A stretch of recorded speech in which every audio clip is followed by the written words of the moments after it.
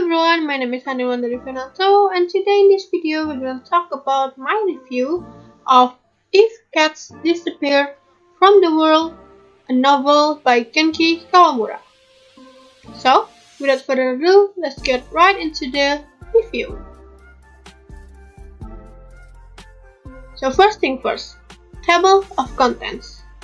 So in this video we're going to talk about novel overview, movie overview, characters, the story summary, and conclusion.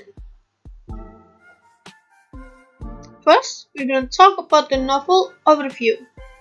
So, this novel is actually originally a Japanese novel titled Sekai Karaneko ga Keitanara, but the one that I read is the English version, so it was translated into English. And it was originally published on October 25, 2012. And the original language is obviously Japanese. And the author is Genki Kawamura, and the genre of this novel is fiction.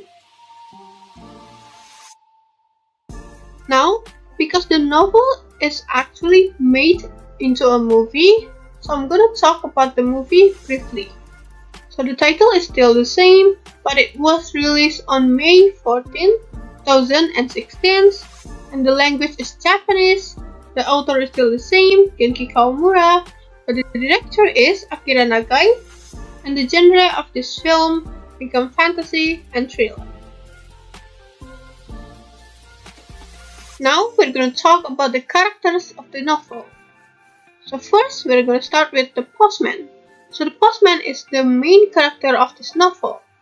His name is not known because the author used the first perspective or the first point of view, so he doesn't necessarily mention his name. So we're gonna call him postman. And now the second character is the devil. So the devil is the one that offered a postman a deal to leave again. So the devil characteristic is actually the same as the postman. They look the same, and the difference between them is just their sense of fashion. And then the next one we have postman first love. So the postman first love is his ex-girlfriend that he broke up a while ago. And now the fourth one is Cabbage. So Cabbage is the name of the postman cat that he currently has. Now for the supporting characters, we have the postman's mom. So she is a very close figure for the postman, and postman really loved his mom so much. And the next one we have postman's dad.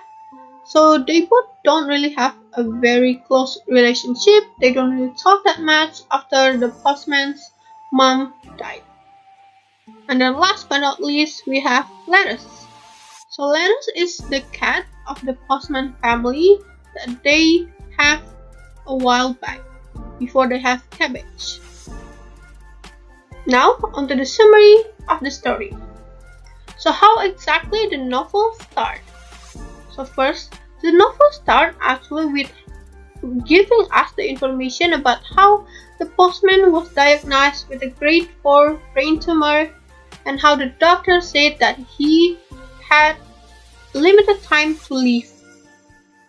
But magic actually happened to the postman's life. When he was coming back from the doctor, he actually met someone who looks exactly like him. And turns out it is the devil. So the devil actually offered him more days to live in exchange of making things disappear from the world. Now, what did he do with the offer? So the postman actually accepted the offer from the devil. So he agreed to make one thing disappear from the world in order to gain another day to live in the world. So after accepting the deal, the postman erased several things from the world. So he actually erased 5 things from the world to gain 5 days to live. However, as those things disappear, the postman realized that they hold an important part and memories of his life. So he was very emotional about deleting or erasing things from the world. And first he erased like phone, clocks, and movies and all of that. Then he realized that they actually hold an important place of human's life and his personal life. So these things actually reminds him of the past, of his moms, of the cats that he used to have, and all of the things like that. So he was reminded of the past because of all of those things. So how actually the offer ended? So the last thing that he needed to erase was cat. So he cannot just erase things based on what he wants, but he needs the devil acceptance too. So in this case, that day the devil wants him to erase cats from the world in order to gain another day to live.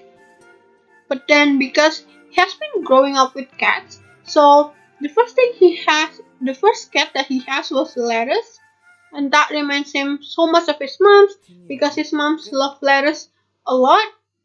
And then now he has cabbage with him that has been living with him, and that was also the cat that his mom raised after lettuce died.